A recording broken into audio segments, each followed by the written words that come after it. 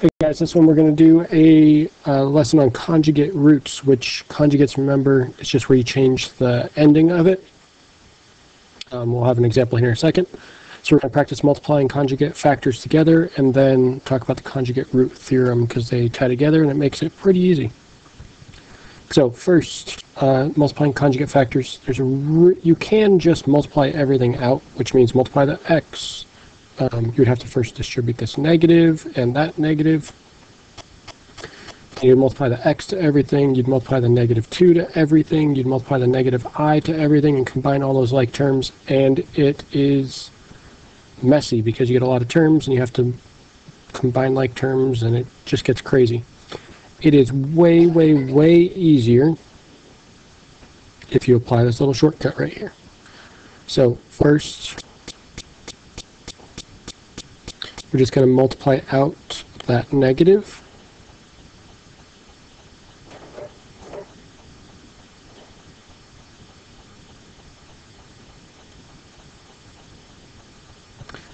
And quick refresher, reminder, conjugates, you just change that sign in the middle. 2 plus I, 2 minus I, those are conjugates. But once we multiply out that negative like we did, we first just look at this first part, this x minus 2 and x minus 2. That is a 2, it's just poorly written. We are first going to multiply those together because when we have this pattern, these are conjugates here as well. We're just going to relook at them a little bit differently. There's a minus, there's a plus, so the ending changes. So we're looking at the first term as being x minus 2, even though it's x minus 2, it's 2 terms. We're going to consider that just that first term. And that's conjugate with negative I and positive I. Those are conjugate factors that we're multiplying together. So the first thing we do when we're multiplying conjugates is we multiply the fronts, and then you just multiply the backs, and that's all you have to do. So when we multiply the fronts, we get x minus 2 times x minus 2, so that's x minus 2 squared. And then we get negative I times positive I, which would be negative I squared when we multiply the backs. X minus 2 squared, that should be something that you are pretty good at multiplying out. You've probably done it a lot of times. When it's perfect squares, you get x squared minus, in the middle you just get negative 4x, and then negative 2 times negative 2 would be positive 4 at the end there. Multiplying out your squareds. And then minus I squared. I squared is negative 1, so that's minus negative 1, which is plus 1. Which means our final answer here is x squared minus 4x plus 5. We're going to do the same thing here. We distribute that negative.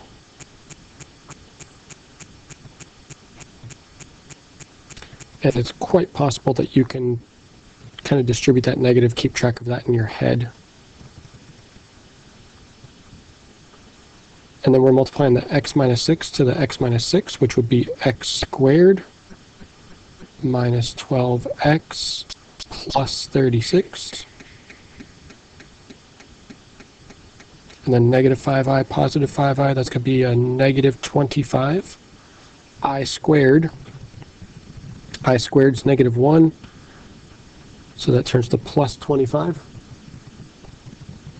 which means we get x squared minus 12x plus 51.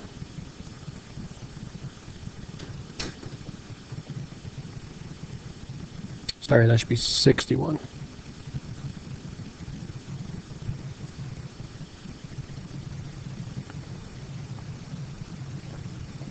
So here's a whole bunch of what those could be, multiplying out conjugate factors like that. We're going to do enough practice. I don't think we need to do all these extra ones here, but just, they all have conjugates. They're all x minus conjugates. So let's skip ahead a little bit. So we're going to now look at when we're given one root like we were in the previous lesson, but this time it's going to be a conjugate or a complex root with imaginary numbers in it. So whenever we have a complex root, they always happen with their conjugate.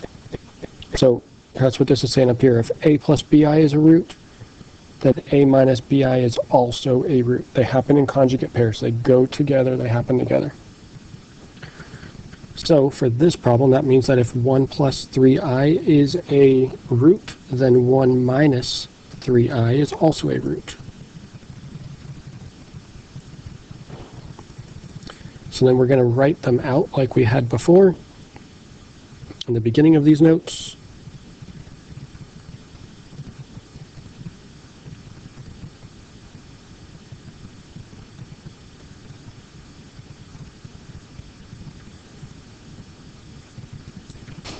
So we would write it out x minus the root, and then x minus its conjugate root. They have to write them both out. And now when you distribute that negative, you get negative 1 plus 3i and negative 1 minus 3i, which I was starting to use a shortcut before I showed it to you. That's why I wrote the parentheses on here.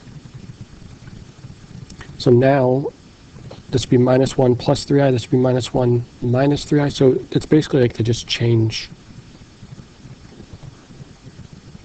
from one to the other when you multiply out the negative. So this is it multiplied out, distributed rather. So now we're going to multiply using our little trick that we just talked about in the previous notes, or the previous page. X minus 1 times x minus 1.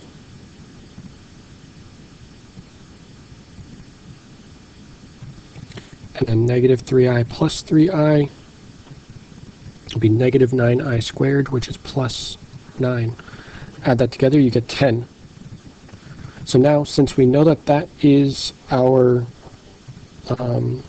two of our roots are contained in that polynomial now, we can divide by that to figure out what is left of the original polynomial. And now, here's the bad news. You can never do synthetic division with this because it's got the x squared in it. So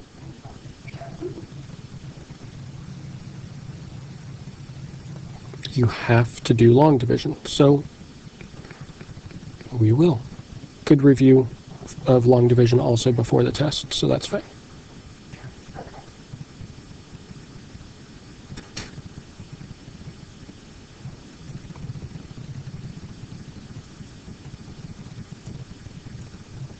Alright, so when we divide, remember we divide the fronts. 2x to the fourth divided by x squared would be 2x squared. Then we multiply it back. We distribute it.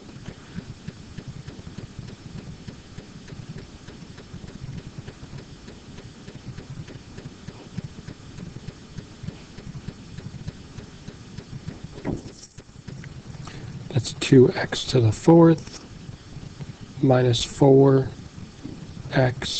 cubed plus 20x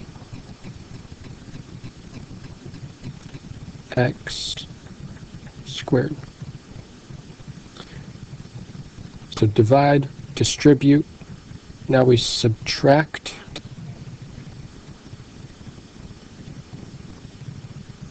Cancels out. We get 1x cubed.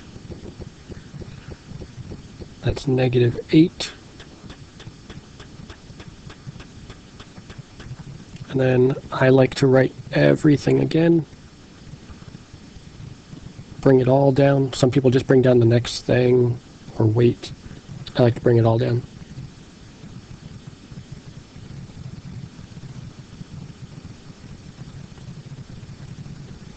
So now we are going to start over. We're going to divide again. So x cubed divided by x squared, that's x. Then we multiply that back. Distribute. Remember, our steps are divide, distribute, subtract.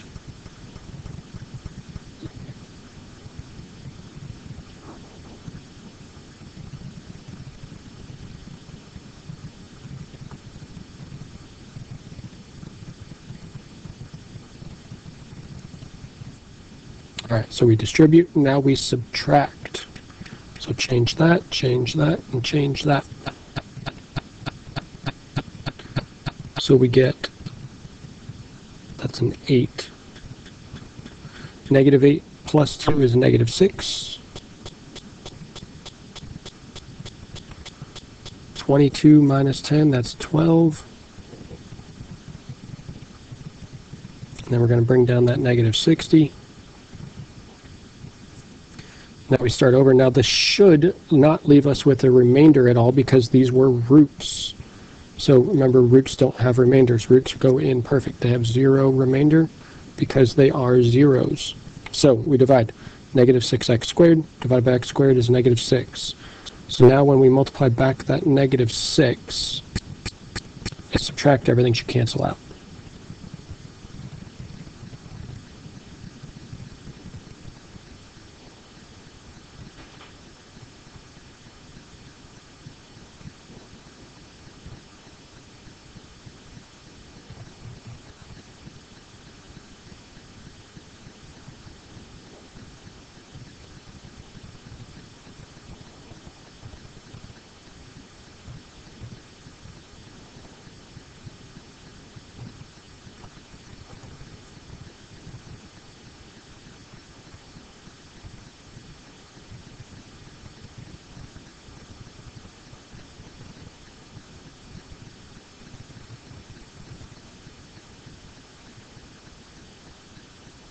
So now you can see these are exactly the same because, and that's good, because when we subtract, we're going to get no remainder like we said.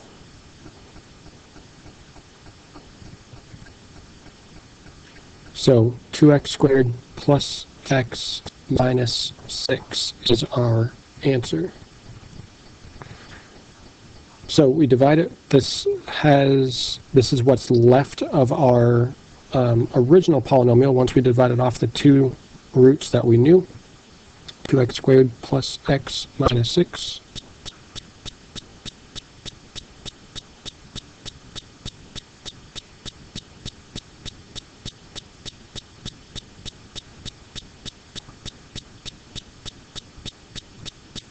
And now we're going to determine the remaining roots that are part of this equation.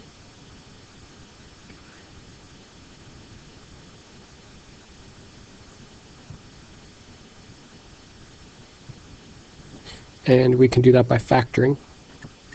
If we're going to factor, I would multiply the front to the back, get negative 12. 2 numbers that multiply to be negative 12 add to be 1 here in the middle. That would be 4 and negative 3.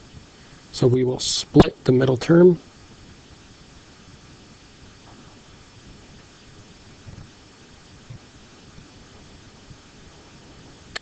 And do factor by grouping.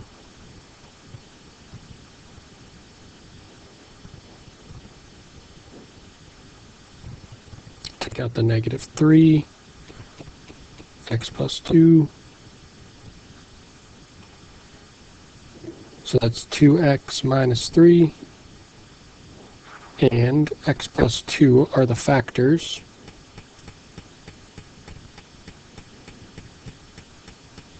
Which means x equals negative 2.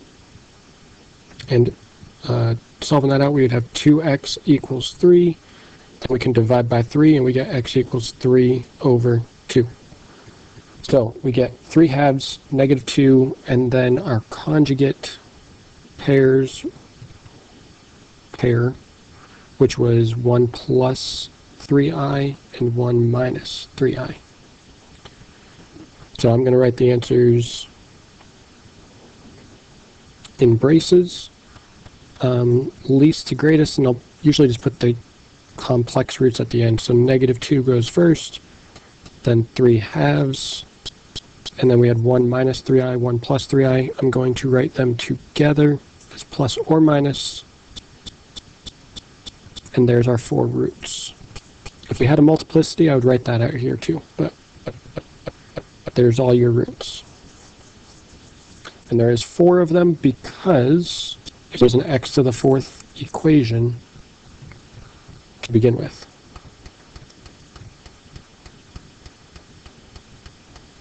All right, let's take a look at another one. The irrational roots and complex roots, no matter what, they're going to happen with their conjugate. That's all this is saying. So it doesn't matter if they're imaginary or irrational. So the conjugate root is going to be 4 minus 5 square root of 3. Then we're going to multiply them out. The same trick still works. So it's going to be x minus 4 plus 5 square root of 3 and x minus 4 minus 5 square root of 3. And we're going to multiply those together. Remember, we take x minus 4 as like one piece. X minus 4 times x minus 4. So that's going to be negative 8x plus 16. And then when we multiply the back, negative 25, and then square root of 3 times square root of 3 is 3. So that's negative 75.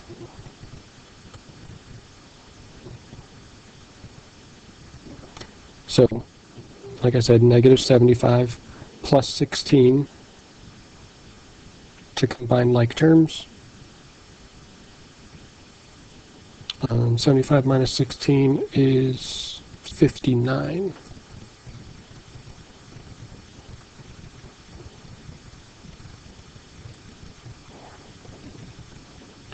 Now, the directions on this equation just said find a quadratic equation, so x squared, leading coefficient of 1, which it has. If it said leading coefficient of 2, you would just multiply every term here by 2 or something like that, if that ever happened. Multiply each term by 2. And that's it, because it had to be a quadratic with leading coefficient of 1, so that's it.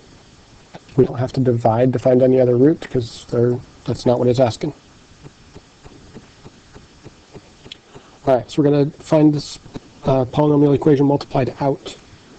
Now, first thing you have to observe with it is it has a complex root, 4 minus I, which means its conjugate, 4 plus I, is also a root.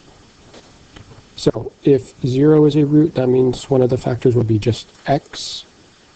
Negative 3 means x plus 3 would be a factor. Positive 3 means x minus 3 would be a factor. And then these two roots mean it's going to be x minus 4 minus I and x minus 4 plus I.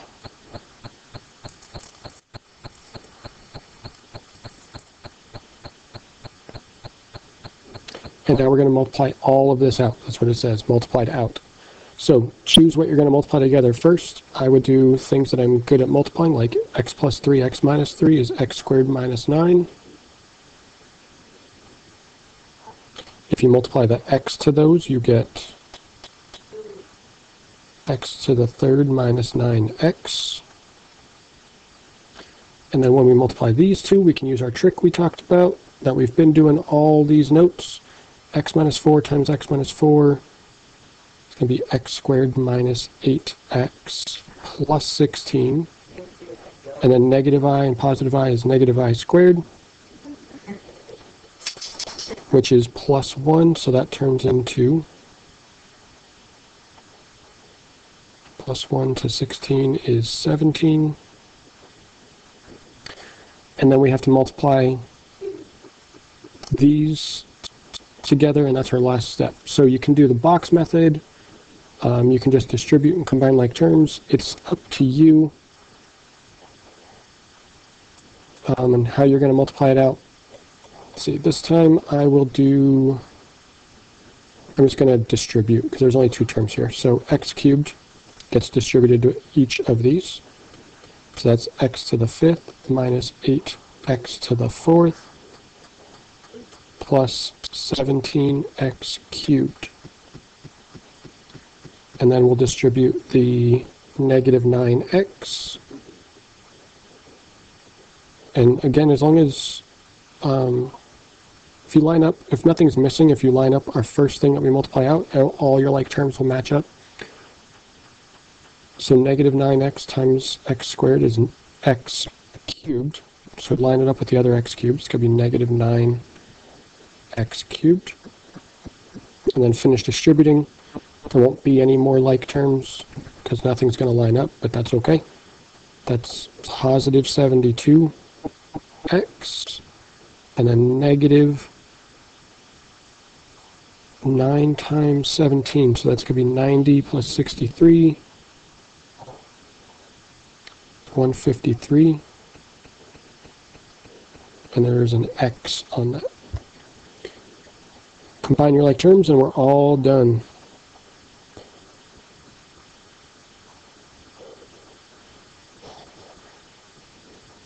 Seventeen minus 9 is 8.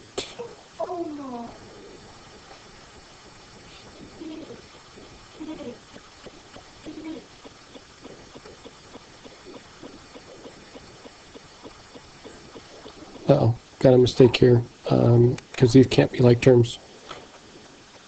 I multiplied the 9x to the x, I forgot to say squared, that's all.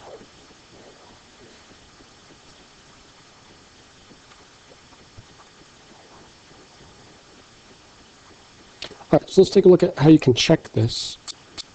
On your Casios do this super nicely.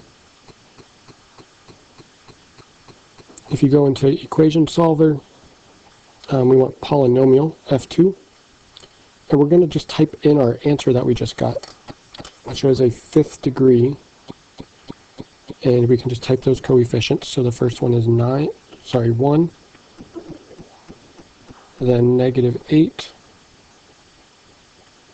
and positive 8, and positive 72,